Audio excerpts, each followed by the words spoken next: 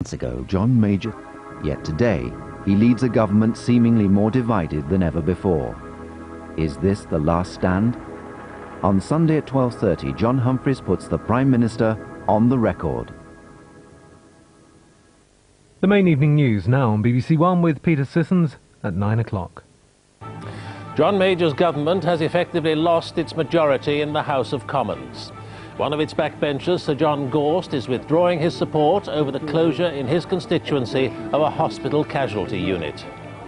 14 billion is wiped off share prices in the stock market's biggest one-day fall for 4 years. And an inquest jury finds that the man whose death in custody sparked last year's Brixton riots died an accidental death.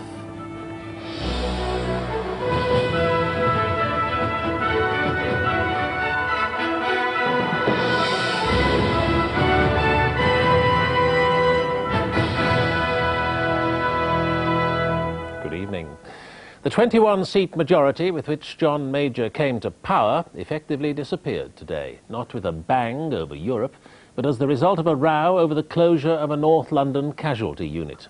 The upshot was that the local MP, the Conservative backbencher Sir John Gorst, told Tory party managers that although he wasn't resigning the party whip, he was withdrawing cooperation and they could no longer rely on his vote.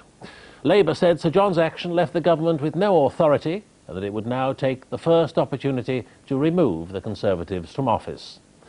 There are 651 seats in Parliament. 4 of those are taken by the Speaker and her deputies, and 2 are vacant, awaiting by-elections. That leaves 645. The Conservatives, until today, held 323. Labour have 271. The Liberal Democrats 26, the Ulster parties and the Scottish and Welsh nationalists 25 between them, a total of 322. John Gorst's move effectively means the government no longer has a parliamentary majority on which it can rely. Our political editor Robin Oakley reports. The government itself might well be in search of a casualty unit after the battering it's taken this week.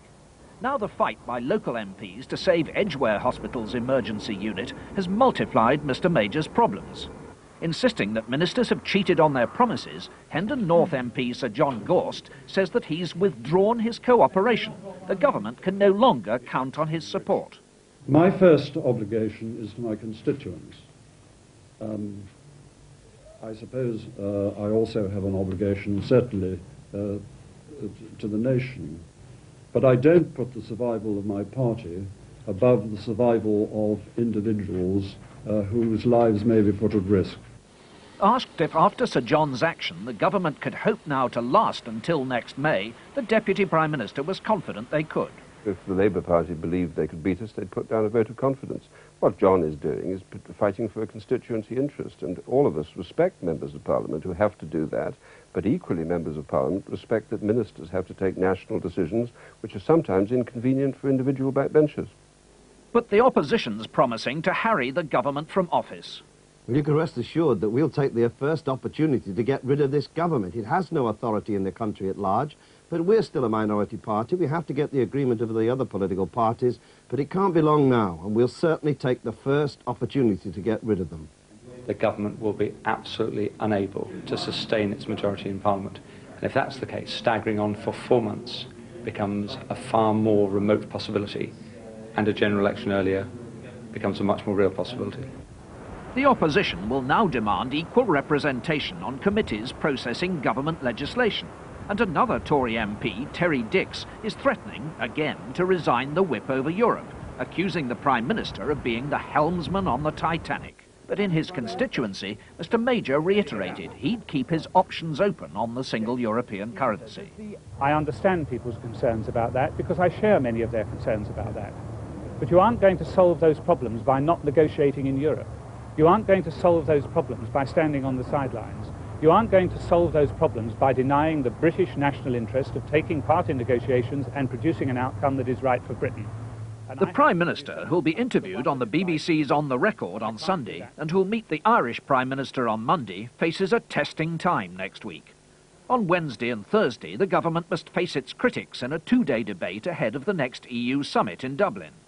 Thursday also sees the by-election in Labour-held Barnsley East, with which should put another Labour MP in Parliament and confirm the government's minority position.